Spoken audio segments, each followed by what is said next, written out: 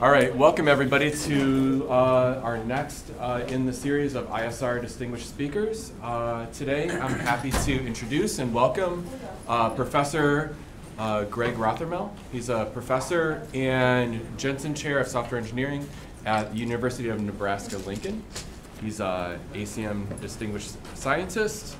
And if any of you, probably many of you, have used the SIR Subject Architecture Infrastructure Repository, it's a mouthful. That's why we say SIR. With some of those subjects from there, you've used, you've benefited from the vast amount of work that it took to curate all of that information and make all of that available to the software engineering community. Gregg's also a, he's been on the editorial board of many journals, ESE, TSE, many of the ones that you know. Just on a personal note, I was just going back and I was searching our past emails with Gregg, and I looked back and I was like, oh my, and I was doing the math. I was like, the oldest email that I have exchanged with Gregg was back in '96, and it dawned on me, I'm like, 96? That was 10 years ago. And like, no, 20 years ago. It was when I was an undergrad. So he's a longtime friend and well-respected scholar. So take it away, Gregg. Thanks, Jim. Thanks, everyone. Sound okay in the back? Yes. Okay, great. Well, it's great to be here. Thank you all for coming. Glad to have the opportunity. I thought it never rained in Southern California. Of course, if you know that song, the next line is, it pours, it pours. That seems to be what it's doing. The work I'm going to talk about today, much of it appeared in FSE in 2014, and my colleagues, Sebastian Elbaum at UNL and John Penix at Google, were a part of that work. In fact, Sebastian particularly contributed the bulk of the materials towards the work. And I'm even stealing some of his slides, or using some of his slides with permission. So I just want to acknowledge them. And okay, let's see. This one, there we go. 20 years, some of you who were at lunch have heard some of this. Excuse me, but some of you haven't. So 20 years ago, I was working for a software company called Palette Systems. We made computer-aided drafting and computer-aided manufacturing products. And we'd release a version of the system, and with that release, we'd have developed a battery of tests that we would use to convince ourselves that the version was ready to be released. Then, of course, having released that, it goes into, you call it maintenance or evolution. And we'd have to fix it, and produce a new version with some patches for bugs, and then fix another patched version, and then add some enhancements for our customers who were on maintenance. And that process would go on and on and on, producing new releases. And eventually we decided to add some new major features and create a new major release, and that would go through the same process. And all of these subsequent releases had to be retested. And we call that regression testing. It's testing to show that the software hasn't regressed or taken a step backwards as part of your changes. Because oftentimes your changes make things that used to work not work. And also, with changed code, you want to test whether new functionality is correct. So that was 20 years ago. More than 20, I guess, 25. And at that time, we followed a process model, a development process model that was very common. So I called it the traditional process model. I'm not sure it had a name. And in that model, at some point you'd release a P, you'd release a version P at point T prime, and then you'd work on it for a while, working toward your next version for weeks or months until you had your changes in. You might do unit tests in there and stuff, until eventually you thought it was code complete for that intended release. And you'd go into the testing period where you'd run system tests of various sorts until you could release the version. Now, in this model, we refer to this as the critical period. It's the period in which all the testing has to be done, or all the V&V activities. And it's usually time limited because you want to get the release out. And oftentimes your development period crept in there and stole some of it from you already. So you're trying to get things done in a limited period of time. As far as testing is concerned, as far as the V&V people are concerned, this is a preliminary period where they can be preparing for that critical period, but they're not quite under the gun. But during that period, you can do a lot of various analyses to make yourself ready for a more productive critical period, like gathering code coverage information or analyzing for dependencies. And so a lot of the work in this area depended upon that sort of process model. Now I'm going to tell you about a couple of things we did to regression test. Now, we have this version that we've released, and it's been modified over the period of time. And we have our prior test suite, T, and we want to retest P prime, regression test it.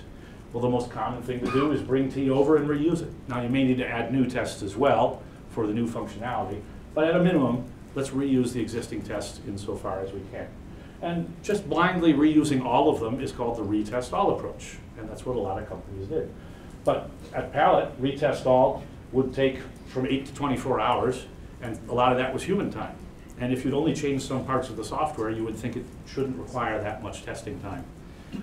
Other companies takes a lot longer. Some folks I worked with at Boeing had a piece of code, 20,000 lines of code that took 7 weeks to test. And if you've only changed a little bit of the software, do you need 7 weeks worth of tests? Maybe not. So one way to address this is to do what's called regression test selection. And when I left industry and went into academia, this was the first problem I looked at.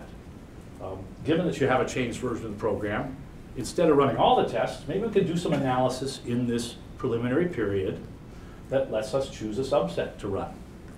And thus we can test more efficiently and hopefully as effectively in the critical period. Sometimes, though, people don't want to throw out any of their tests, and an alternative approach that I looked at a few years after regression test selection was called test case prioritization, where given your modifications, you're not going to throw any tests out, but you'll analyze something about the test to determine which are more important, and you'll prioritize them so that the more important tests are run first. And now if your testing's cut short, you can hope you've run the most important tests. And if it's not, you might get to the end of the testing. Or you can also detect things earlier that you might want to detect. If you can put the tests that are better at detecting faults early, you might detect your faults earlier and get about debugging them. So these are two techniques that are going to come into the talk in a few slides again. In the time since I left, oh no, I remember, I wanted to show a brief example of a technique that operates on this kind of traditional process model. And the details don't matter too much, but it was the first test selection technique I created, and it was called Deja Vu. And during the preliminary period with Deja Vu, you could build the control flow graphs, that's what these are, for a program and modified program, and these are obviously very simple. Whole programs would have more. And you can gather test coverage information for your tests, and so this dynamic gathering of coverage of information coupled with the static construction of control flow graphs yields this information, all of which can be gotten in the preliminary period, except maybe for the last few modules that change right before the critical period. The Deja Vu algorithm says, I want to find all the tests that go through changed code. And it begins walking these graphs, looking for places where the code changes. So it looks down, no changes here, no changes here. I marked places where there are changes in green. No changes here, but looking forward to S4, that's where there's a code change. It's a dangerous edge that leads to a code change. So we're going to select the tests that used to reach it, because in this new version they may reach it. Now we don't have to walk down any further here, because any tests that could get down in there have been selected. We walk the rest of the graph. End up selecting the two tests that reach changes. Test T1, which goes around the false loop, doesn't reach any changed code. That's an example of a test selection technique. And the key facets to remember here are, it requires construction of flow graphs and collection of all the coverage information in this preliminary period in order to save time during the subsequent period. That was okay in a traditional maintenance model, because you had a lot of time here. But over the years since then, new models began to evolve. People began to do things more incrementally. For instance, this is kind of stylized, but let's just suppose this is a month. Well, people would start doing their coding during the week and running a batch as a test over the weekend, not waiting this long. It goes even further. People would start doing nightly builds and test. We code during the day, we test overnight. What happens here is this time you have for preliminary work is getting shorter and shorter and shorter. If you've got long-running test suites, you might not be able to collect all the coverage information for them there, and certainly won't be able to collect it there. And so the analyses you can do have to change. You can't afford as much analysis time. But things have taken a step further, which is what I'm going to talk about today, to what's called continuous integration. And the problems become even more intense there. What's continuous integration? Continuous integration, the engineers merge code that's under development with the mainline code base at frequent time intervals. So you've got all these engineers working on the code, and instead of holding on to it on a release branch for a while and then merging things in when everyone agrees, you're going to keep merging frequently to the head, or sometimes there's some branches. And many major organizations have started to use this approach. Google, Facebook, Twitter, open source projects like Firefox, and there are a bunch of tools supporting it. Travis CI, Jenkins, a couple others, more beyond that. Here's a screenshot of Travis CI. It works with GitHub, if I recall correctly. You can have your projects in GitHub and you can hook up Travis CI, and anytime you commit a bunch of tests in Travis CI will run. And so you're committing and having tests run, committing and having tests run, committing and having tests run. And as they self-report, a couple of days ago when I took the screenshot, they had more than 246,000 projects using this approach. So continuous integration is becoming more and more widespread. Now, what I'm going to talk about most of the rest of the time is continuous integration, or CI, I'll probably abbreviate, at Google. And I can do this because Sebastian Elbaum did a sabbatical there a couple of years ago, working with the folks who are doing their testing, particularly John Penix, and learned a lot about continuous integration there. And was able to bring some things back, as you'll see, that we've been able to work with. At Google, they do automated builds, test execution and notification on a continuous integration basis. And of course, there's thousands of developers and tens of changes per minute.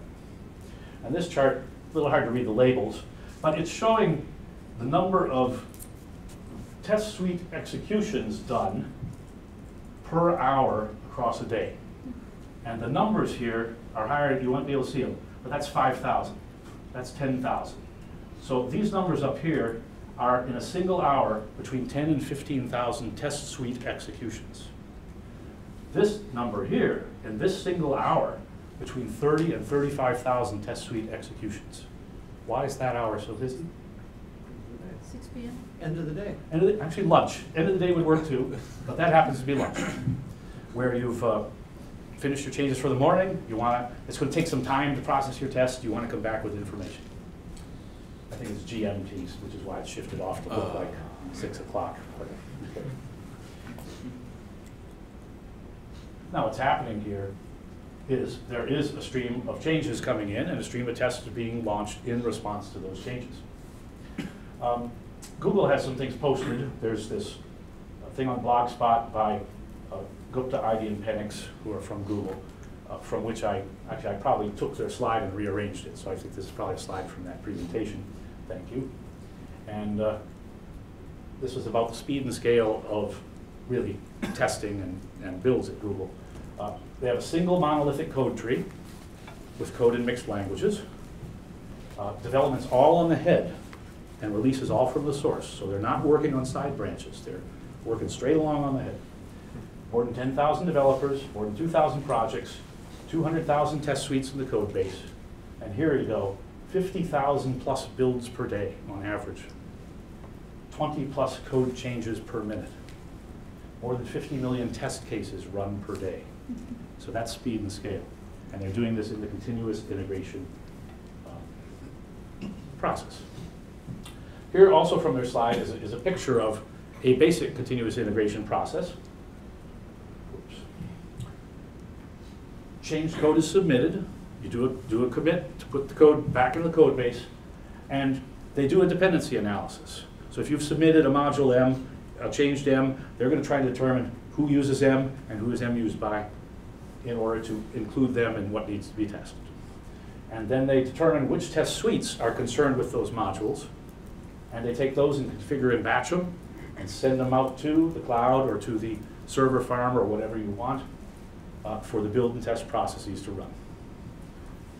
As they complete, information is aggregated, stored, and people are notified as to the results of their test executions. Now, one thing they noticed at Google, and I don't know that everyone has done this, is that if everyone submits to head this submission, which we'll call post-submit testing, can take a lot of time. And developers wait a while for feedback. Because at that stage, there are lots of dependencies to cope with. You're coping with dependencies in your change code with anything else in the system. And you're competing with others for the resources. Moreover, in post-submit testing, if you haven't done a lot of testing, you may break the build. And you break the build, you're nobody's friend anymore. And nobody wants to break the build. And so what they instituted, and a lot of this is reported by me through Sebastian, so Google, if I'm getting it wrong, I apologize. I may have screwed up the communication, but this is what I believe to be true. Post-submit testing can break builds, and for this reason, they added a pre-submit testing phase. And the pre-submit phase lets a developer who's working in their sandbox on something that they think they want to commit, it lets them do a check beforehand. Now, in that case, rather than rely on a large-scale dependency analysis, the developer themselves specifies a change list of the things they think that are really important related to what they're committing. And that's a smaller change list than the full dependency list. And they submit that. And that's going to provide faster feedback to them, help them detect faults and fix them before they submit them to the official code base and risk breaking the build. So here also from the page from Google is a picture of that. You've got pre-submit testing where a change code and change list comes from the developer, is configured and batched and sent into the queue of tests. And you've got post-submit testing where change code goes through dependency analysis and ends up with tests submitted. And on all of these, you're getting notified and information is being gathered. So there's a lot of testing going on. Pre-submit and post-submit. An awful lot. Again, 50,000 builds per day, 20 changes of code per minute, 50 million test cases per day. So how do you handle that? Well, someone might say just bigger server farms, larger cloud. But the problem is, the more resources you add, the faster testing increases to use up those resources. You're just going to run more tests until you've used up the resources, and now there are the same delays in getting information. So we wanted to address that. And that leads us to the topic of today, regression testing approaches for continuous integration environments. And as you might expect, we're going to go back to our roots and try and find applications for regression test selection and test case prioritization in this continuous integration realm. But things are different. First off, traditionally, regression test selection, RTS, and test case prioritization operate at the level of test cases in an individual test suite. Here we can't do that. What we got coming into the system are test suites being run. So we're going to operate at that coarser granularity level. Second, we can't assume we have coverage information or even time to perform much analysis. So the techniques we used to rely on, like the deja vu technique, aren't going to work. The key insight into what we've come up as first techniques are to use lightweight test history data in the form of information on when the test suites last executed and when they last failed. There's some root to this in observations people have made that certain tests are prone to fail and are good at revealing failures, and maybe they're worth running more often. So this kind of comes from that. The intuition here is if a test suite failed recently, well, it may be going through some hot area in the code and we probably better run it again. Also though, if it hasn't failed recently but it's been a long time since we executed it, maybe it's time we gave it another chance, just in case we've been missing something. And in the other case, let's skip it for now. So let me illustrate a way we can do this intuitive approach. What I've got here is a lineup of test suites. Now, as I said, there are commits submitted, and this is about pre-submit testing here, where developers submit change lists, and there are lots of test suites associated, but we can line them up individually, and that's what I've done here. So these are test suites. These are ones that have been executed so far, and these are waiting for execution from here on down. Red ones are test suites that failed the last time they ran. The one we're about to execute is C. What we want to do is ask ourselves, do we really want to execute C? or is it one we could leave out? So we introduced two things, an execution window and a failure window, which refers back to the intuition. Again, if a test has failed recently, we want to run it. If it hasn't executed for a while, we may want to run it. So we're facing test C. We're going to look at these windows and try and decide what to do with it. If you look at C, you can see it appears in several places, but it hasn't failed within the failure window. It has failed outside it, but that's not within the window, so it's not a recent failure. And it has executed recently. And so the algorithm says we don't need that. Never mind, throw it out. Next test, P. P hasn't failed recently, but it's been a long time since it's executed. Its last execution is outside the window. So that we're going to take. And we're going to execute it. Test N. No failures recently. It's been executed within the window. No need to do it. Test E. Again, it hasn't failed recently. Again, it's appeared in the window. We'll pass on it. D has failed recently. We'll take it. G, I'll stop here. But you can see how that's going along, making the decision based relatively instantaneously, based just on what has happened within these windows. Now, one thing this causes is we end up excluding tests. And those tests, there's no guarantee that they wouldn't have revealed a failure. And that might make you nervous. But our safety net here is the fact that every test is going to be run in post-submit testing. So in pre-submit, we're going to reduce the number of tests we run in order to increase the throughput and get data back, but we may end up delaying some failing tests until post-submit, and that may cause us delays. So that's the trade-off going on there. Now, one other thing. In my example, I was relying on information about pre-submit tests to decide in pre-submit whether to run the next test. But we can also rely on information from post-submit tests, which are going on at the same time. So for instance, when I'm looking at G hasn't failed recently. It has been run within the execution window in pre-submit testing, but there's a recent failure in post-submit testing. So in that case, we would take G. Here's the algorithm. It takes T, which is a set of test suites, and two failure windows. And for all the individual tests in T, if it failed within the failure window, it's hot, we want it. If it hasn't executed in a while, it needs a refresher, we want it. If it's new, we want it. And we're going to return it as one of the tests we use. Otherwise, we're not. So that's our algorithm for pre-submit testing. And we'll come back to some empirical data about that in a little while. Now I want to tell you what we were looking at for post-submit testing. Post-submit, we don't want to exclude tests. That's our safety net. We do want to keep running tests. But in post-submit, there's this testing going on, and developers are waiting for a return on results. And if for failing tests, we can get them results earlier, they can respond earlier. So we'd like to promote to earlier in the runs the cases where test suites fail as much as we can. So the top of this is all the same as the stuff on test selection, RTS. We're going to do things at the level of test suites. We don't have coverage information or time to perform analysis. We're going to use lightweight information, but there's going to be one other difference for prioritization that didn't exist for test selection, and that's namely this. In selection, a test arrives at the front of the queue, and we make a decision about it. For prioritization involves a set of tests, deciding which of this set are more important and which are less. And you can't really decide about one test more important than itself. So we need a window of arrivals to prioritize over. So we'll call that window WP. And we're going to call the queue, I should have used a different word, post queue. It really means the queue of things that have been posted and that are waiting to execute. But you'll see in a picture here in a moment. So here the notion is similar to before, except if it's failed recently, it's hot, it should be ranked higher.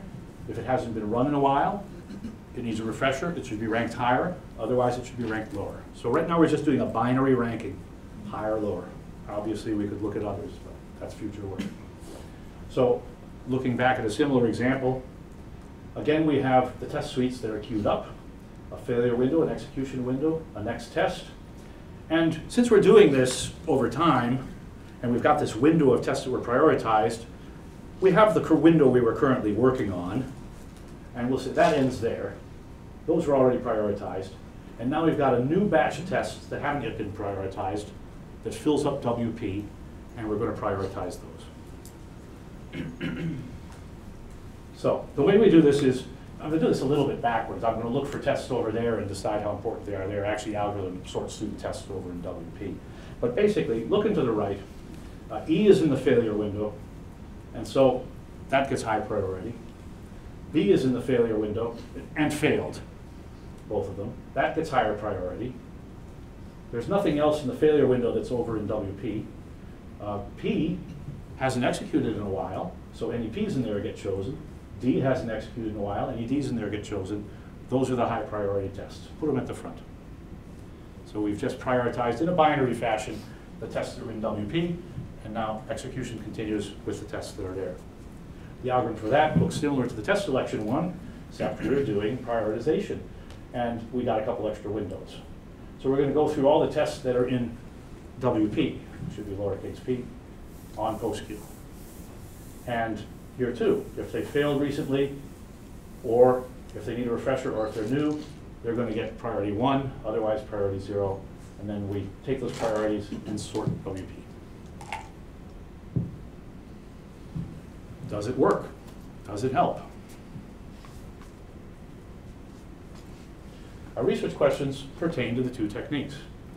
How cost effective is CIRTS? And how does its cost effectiveness vary with the different settings of WF and WE? How cost effective is TSP? And how does its cost effectiveness vary? In this case, we just asked about with respect to WP. We ended up picking a fixed value of WF and WE to keep the variables down. To look at this, we took advantage of another thing Sebastian was able to get from Google, which is what we've called the Google testing data set. And actually, he, with people at Google, put this together and made it available on the web, and you can find it. What it is 3.5 million test executions gathered over 30 days for a portion of the Google product. It's not actual tests. You can't run the tests, but it's information about how long they took, when they were executed, which may be multiple times over that month, whether they passed or failed in a given execution, and how long they took. And what you can do with this is simulate testing. You can say, well, if I ran them in this order, how early would I have gotten the failures? If I ran them in this order, how early would I have gotten the failures? So that's what we take advantage of. To give you a little more data on them, pre-submit tests constituted 42%. The other 58 were post-submit tests. I forget how we classified small, medium, large. There's something in the paper about that, but the vast majority are what we called small, and fewer are large. But the percentage that fail increase as a test gets larger, which makes some sense because a larger test runs into more things that it could fail on. Overall, if you looked at overall fail rate across all the test suites, it's a rather small 0.05%. So usually test suites succeed. Our variables in this, the independent variables for research question 1, our technique, CIRTS, retest all when you run all the tests. We're trying to obviously save over that while doing as well as we can with respect to it for failure detection. And random, which mainly randomly selects test suites of the same size as CIRTS. So we better be able to do better than that. We chose some values for WE, the execution window, and for WF. We felt like WF should take precedence. How often something has failed, we should look at relatively small grain things, whereas the gap at which you'd consider picking something because it hadn't executed in a while should be larger. So that's why we ended up picking these. What do we measure? Well, we're interested in the percentage of failures we detect, the percentage of the test suite we have to execute to do that, and also the execution time for the tests that we select. For the second question involving prioritization, the technique is the prioritized suite and the unprioritized, the order it came in. And for WP, remember that window in which we prioritize? We chose several levels. For WF, we just picked 12 and 24, which seemed to be, well, from the study of RTS, seemed to be reasonable choices to look at. In this case, all we're looking at for dependent variable is the delay in exposing failures. We hope that with our prioritization technique, there will be less delay. You'll get the failing test earlier. The study operation, Sebastian implemented CRTS and CTSP in Python. I'm glad he did. I haven't implemented anything in years. But it only took a few hundred lines of Python apparently to do. And then, as I mentioned earlier, he could simulate the techniques by walking through the Google dataset. So threats to validity. Those of you who have been doing this a while know that in empirical study there's these things we call threats to validity. But for those of you who are a little new, an empirical study is not a proof. We get a sample of things from the world, from the concrete world. We're going to experiment on them. We haven't proven that what we're doing holds for everything. And there are some other problems with studies too. And it's very important in a study to spell out what the threats to validity are. Think of it as limitations, things that limit the extent to which we can draw conclusions. So some of the major ones for this study, which you'd find in the paper, external validity is about, can we generalize these results? Well, in a large extent, we can't. We chose only the Google data set. How could we say this would hold for another data set? We only have a few baselines, retest all, random, unprioritized. There could be other techniques to compare against. We had to choose a certain set of window sizes. Others might yield different results. And we're paying no attention to available computing infrastructure, by which I mean the number of servers you might be able to run things on. We're simulating this as if we're on one server. Internal validity threats. In an experiment, you've got your independent variables, the things you're varying, such as your techniques, and your dependent variables, such as their effectiveness. And what you're hoping to be able to do is see whether there's a causal connection between those independent ones and the dependent ones. If in your experiment you messed up and there was something else that could have caused your results, that's a threat to internal validity. It could lead you to conclude that your treatments caused a difference when they didn't. Okay? Now, a couple of potential threats here.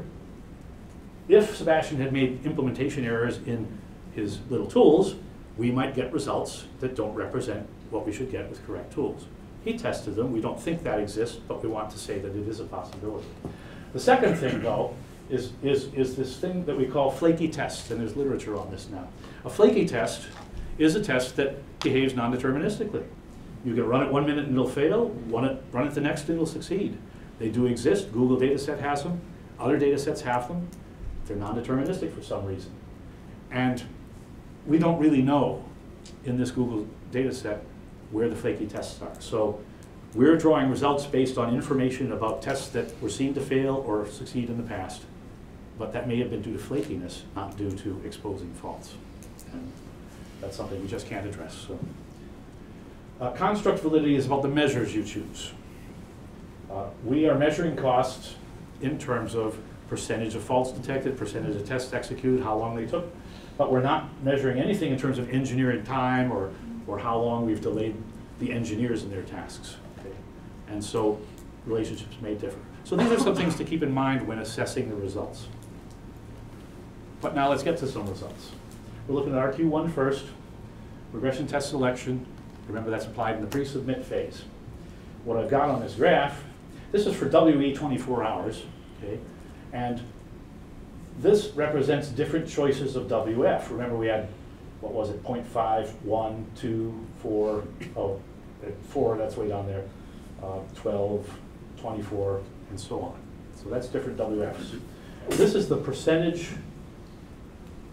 It's a percentage. For the diamonds, it's the percentage of execution time relative to retest all.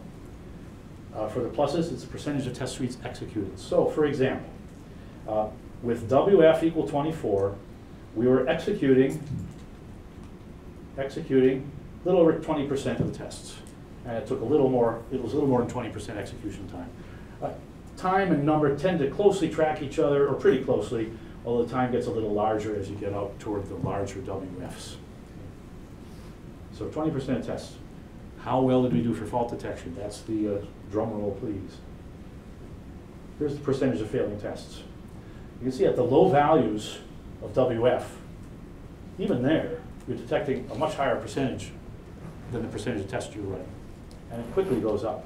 So by the time you get here, running 20% of your tests, you're detecting 72% of the tests you could have detected if you ran all the tests. Did I say tests? 72% of the faults you could have detected if you ran all the tests. It doesn't go up too much higher. By the time you get to WF equal, I think it's 96, you're running roughly 25% of your tests and detecting 78% of the faults that you'd have detected if you ran 100% of your tests. Still, a lot less effort for, there's quite a gap there. You're getting a lot more bang for your buck with your tests in this case. And remember, the ones that don't get executed here will get executed in post-submit. So we haven't lost them completely. Here's the comparison with random.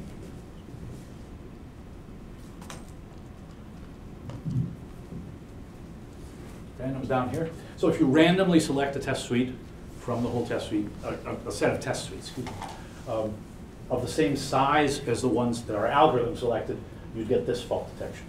So obviously, there's something about our technique that's elevating the fault detection. There's something valuable about looking at recently failed tests or tests that haven't executed in a while compared to randomly selected. If you want to compare the WE values, here's 24 and 48. And they're the same graphs at the bottom. On 24, that's what you were just looking at.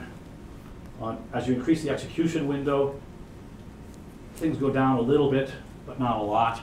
Basically, WF plays a much larger role. The failure window plays a much larger role than the execution window in kind of the tuning of the technique. Now, in prioritization, I'll show some overall data in a minute, but this small graph lets me explain something. Remember, we tried WP at different values.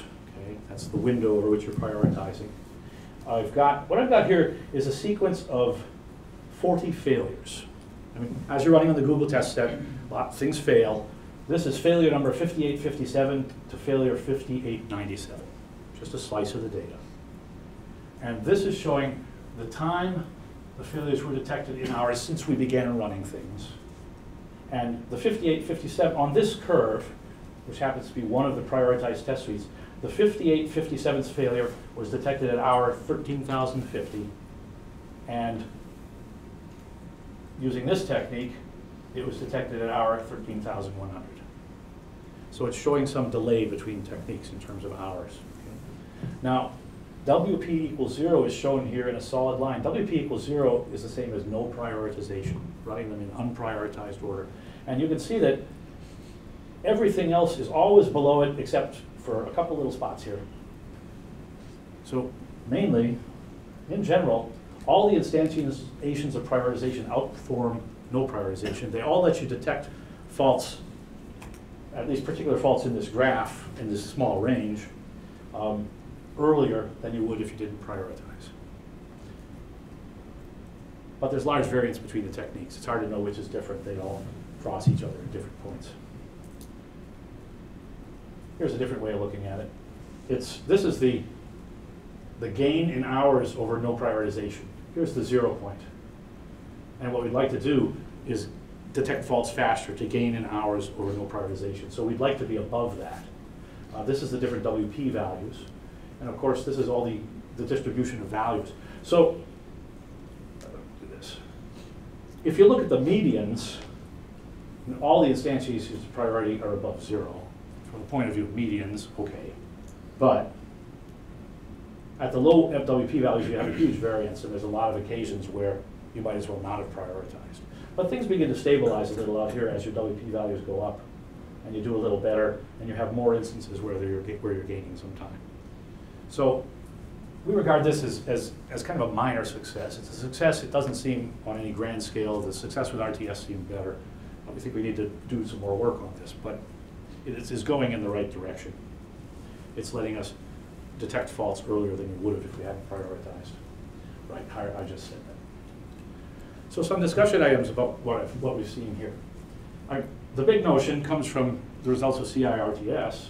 Is it good enough to execute 70% of your failing test suites with 20% of your execute 70% of your failing suites with just 20% of the overall suites executed. Well, given that it's pre-submits, maybe it is, because you're going to run them again later. The tension here is that you can reduce your execution time and you'll get more throughput on these pre-submit tests, but you'll delay fault detection on more tests. And how much of a delay? Hard to know for sure, but if we looked at the latencies between the last pre-submit and first post-submit across the Google data, it was between 1.2 and 2.5 hours. So these tests that you put off, you might be waiting 1.2 to 2.5 hours more to get information on after you've submitted to head in the post-submit phase. And so my understanding is that when this information was shared with people at Google, some groups said that's okay and some said it was not, given the processes that they were using. Some liked it and some did not. Some of the risk can be managed by finding the right settings for WE and WF, which is something we need to work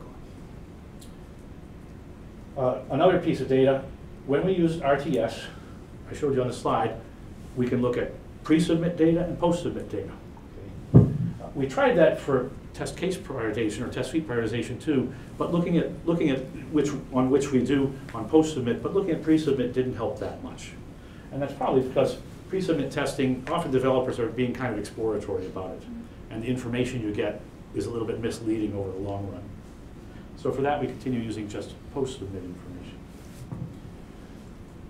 Another thing we observed that we haven't done anything with yet is code can fail, but also can test suites. Their test suites are written in XUnit-like frameworks, and the test suites themselves can fail and need to be modified. And that's another source of information, perhaps, for prioritizing. If the test suite's exposed to failure, that's one thing. If the test suite itself has failed and needs to be repaired, then maybe that's a candidate for re-execution too. So that's something toward future work. But a couple things I mentioned. We need to think about the distinction between true failures and flaky failures, and think about what happens when we have large computing infrastructures and large numbers of nodes to be firing these tests out onto. There's related work on this that I won't get into due to time. The paper has much of it discussed. But I will say that most of the work is recent, 14, 15. It's been coming out just in recent times. Well, conclusions. The CI testing is no longer discrete and bounded the way it used to be. Things are coming in too fast. And testing approaches that assume it is discrete and bounded aren't going to scale or keep up. We need to be able to perform essentially instantaneous selection and prioritization and analysis. And it appears that our approaches can help, but we've really only done the one study with the Google data set, so we shouldn't say too much about that. Workflow integration can be critical, though, because we're just looking at these techniques, and how they interact with engineers and help engineers do their job is going to be a critical component of whether they'll be accepted by engineers. So that needs to be studied. What are we doing now? I'll have a little bit more detail on two of these items. We've started additional studies, one more slide coming on that. We'd like to improve the techniques. One notion for regression test selection is, rather than use these windows, with a window, you might have a test that failed, and suddenly it gets outside the window, and suddenly it's not important at all. It's kind of abrupt changes. And the same thing goes for execution windows. Well, if we use decay formulas, which are formulas weighted with exponents, we can kind of cause things to gradually become less important or gradually become more important. And so we're working on formulas that can work for that to improve RTS.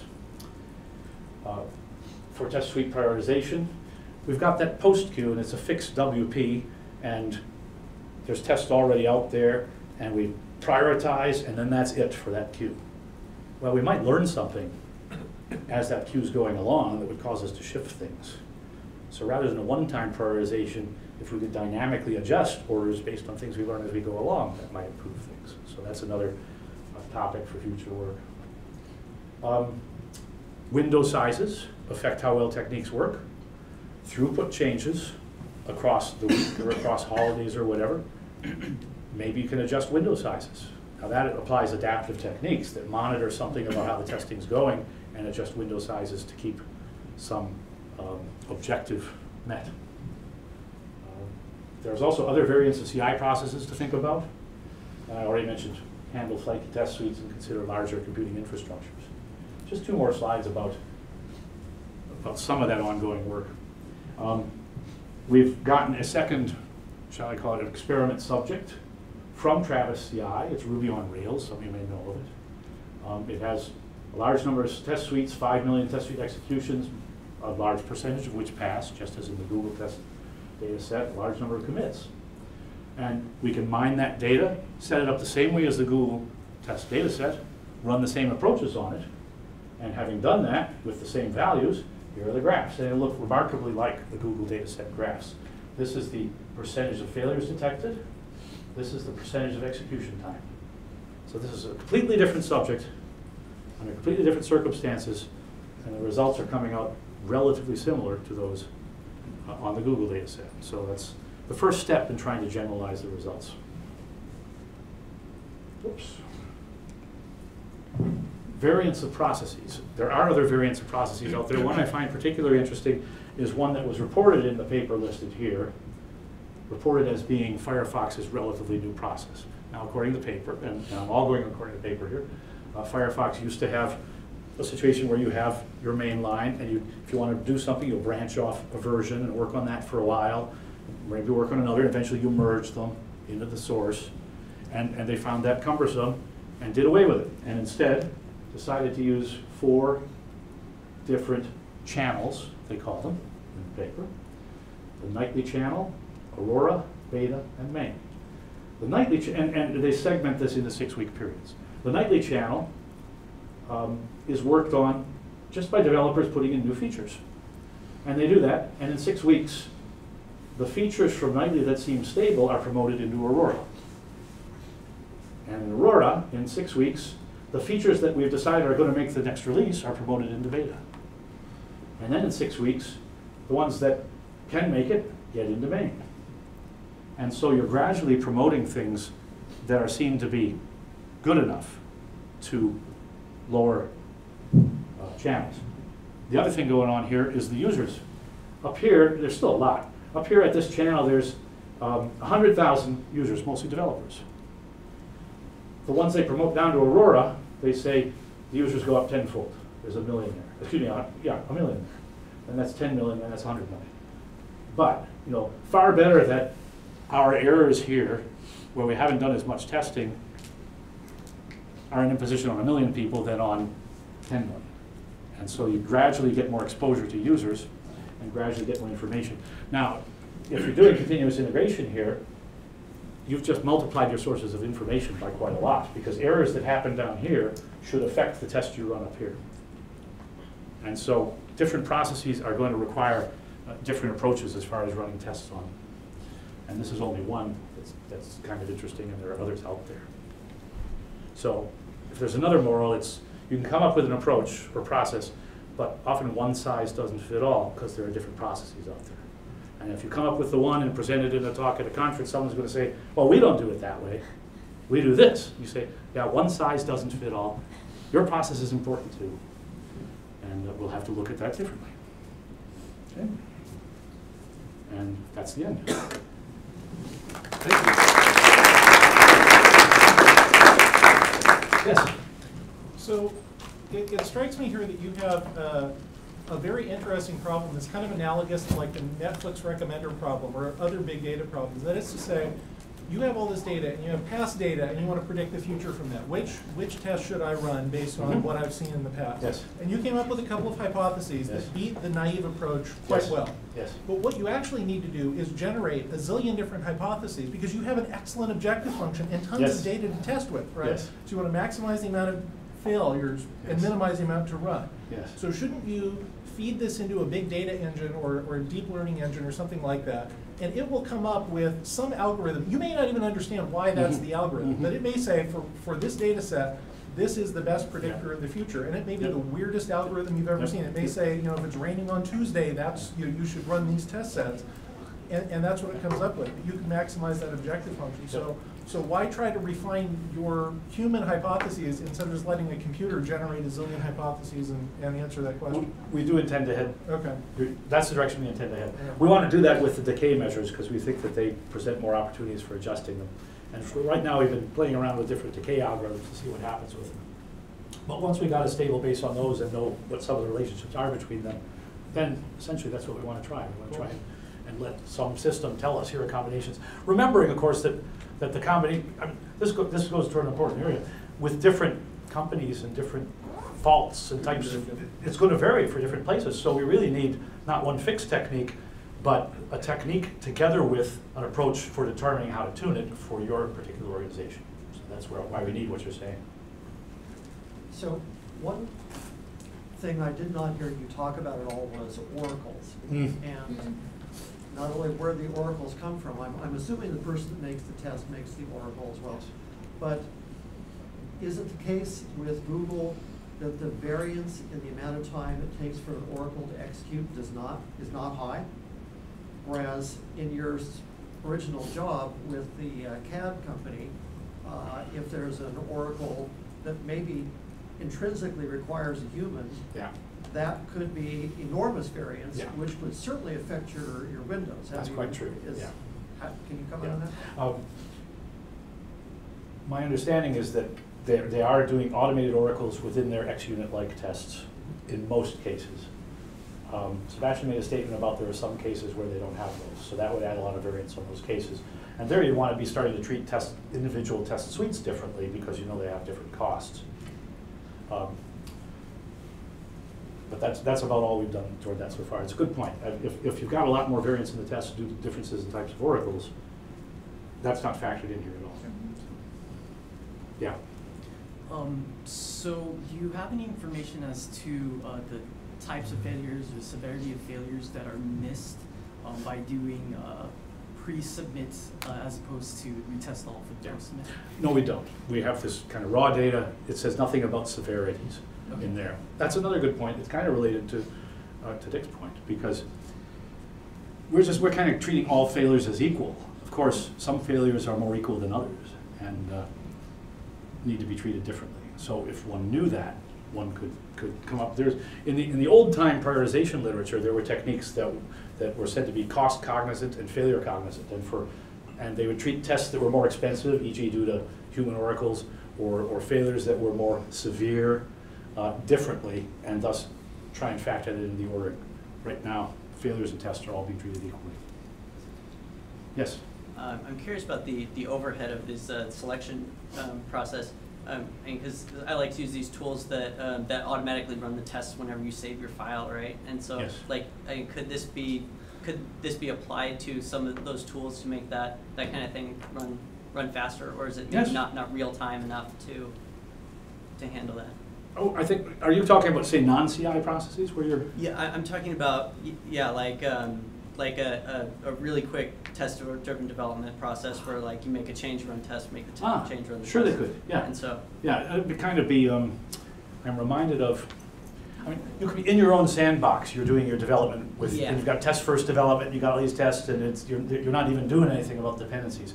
But you could do that there. There was an interesting paper a few years ago by, I forget the student's first name, Saf and Michael Ernst, that they were looking at what they called, and this was before CI came on, continuous, they call it continuous processes, but they were thinking of it as a developer making these changes all the time, and could they, in between the changes, run a bunch of tests, which goes even a little further than what you're saying.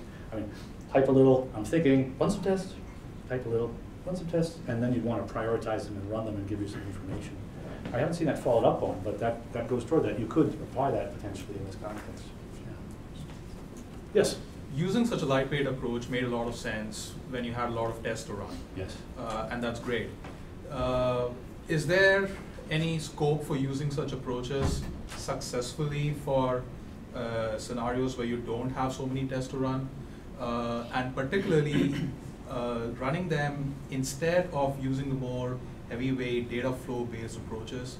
So can we, in other words, can we disregard data flow based approaches for regression test selection or test suite prioritization? Well, I would say that if your testing takes a certain amount of effort, and if you can afford that effort, then you don't need selective testing or prioritizing. Sure. You can just run all the tests.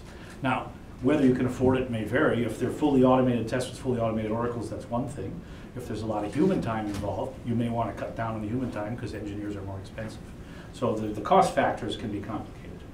But I certainly wouldn't say everyone needs to do selection or prioritization, if your testing is currently fitting into your current process. Oh, no, I'm saying, can you avoid something like data flow based regression test selection in favor of using an algorithm that is as simple as this? You could. I suspect that. Will it do better? I suspect that data flow based selection would have a better success rate at finding the tests that reveal failures. Or there are so-called, the first technique I showed, the deja vu technique. If your tests are deterministic, it guarantees finding all the tests that reveal failures, and it can still reduce things. So that's a more heavyweight technique, but it's one that if you can afford to run it and collect the coverage information, you can ensure not leaving anything out of the test suite. So yes, there are others where if you can afford them, you can use it. Do we have any more questions? I'll ask a final question. So I noticed two trends going on currently. One is the ISTA software testing and analysis community. It seems like there's more and more of a desire for more and more complex algorithms that's got heavier duty analysis, and those are the only things that will be accepted into that community. And simultaneously, there's work like this that's saying, you know what, we could do, we can improve things quite a bit, and in fact make it much more practical in real life. Mm-hmm. Do you see those ever coming back into alignment? Do you think that the research community will start to appreciate more things that may actually have more practical potential? Crystal ball. Yeah, I'd like to frame that a slightly other way. If you don't mind, it's just based on something we talked about earlier. There does seem to be a tendency in ISTA FSE these days to insist on full automation. You'll send this paper in, and they'll say, oh, but it requires manual effort. Well, the prior technique was 100% manual, and you've reduced 80% of the manual effort. Why isn't that helpful? I mean, do we need to be insisting on full automation? If we can help humans do something faster, more effectively, that's a good next step. I was reading, there was a book on the development of computer science, really, that talked about,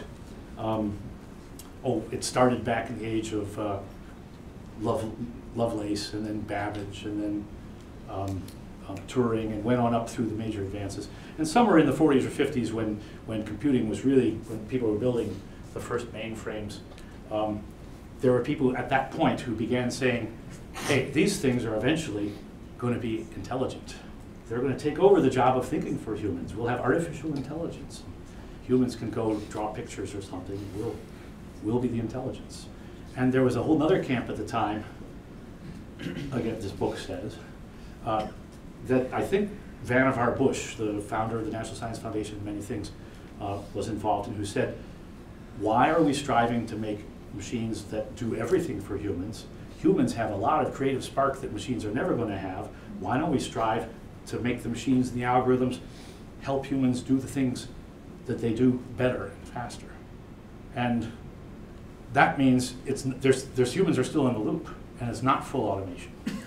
And so I'd like to say to the people in ISTA who say it needs to be fully automated, no, we're helping humans do better by giving them information they didn't otherwise have, and now they're more effective and more efficient. And the things that are best left to humans, such as maybe deciding whether the test output is correct, can be left to the humans if we automate these other things. So that's my view on that. Will the community come around? That's a perfect place to stop. Let's thank our speaker again.